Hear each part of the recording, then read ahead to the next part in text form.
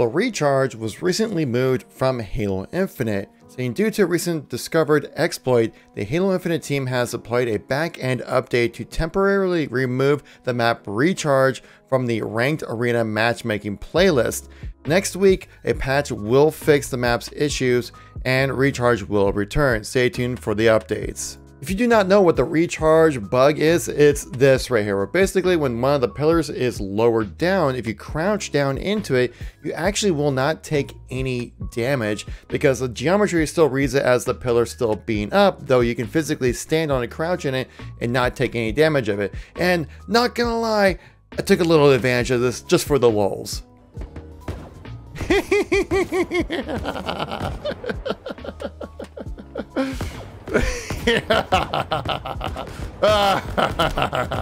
I'm evil.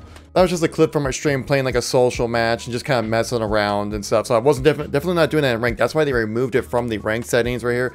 When that patch does go live, I'll let you guys know here on the channel. While we're on the topic of bugs, check out this right here. Someone tried grappling a vehicle and it didn't go into the grapple animation, or the grapple jack animation, if that's what you want to call it.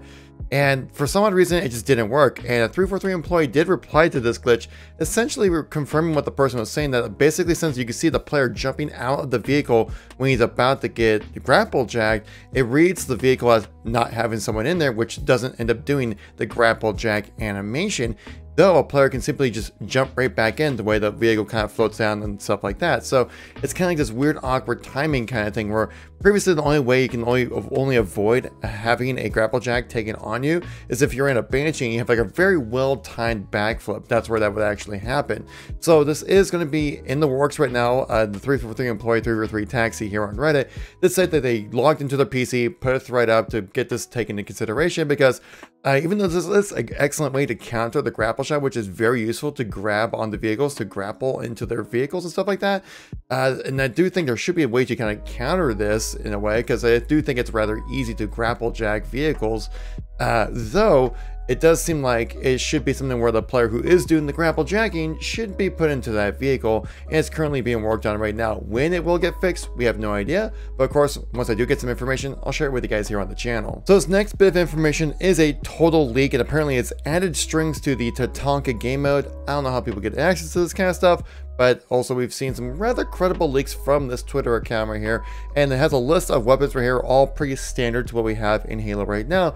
The one that really stands out is the M392 Bandit. That's a completely different weapon that we do not have in this game right now, which if you guys are familiar with any of the official terminology when it comes to the weaponry in Halo, the M392 is the DMR, which we did cover in a previous leak. It's actually shown in game, which the rather credible account of Halo.api put this together. You can see that there is a DMR within Halo Infinite's Lone Wolves, probably second half of the narrative event that we had for Season 2, showcased along with a lot of other kind of parts that you've seen within the Academy and things like that. So it really does kind of help legitimize this kind of leak and information like that. Now, this was obviously two different kinds of game modes.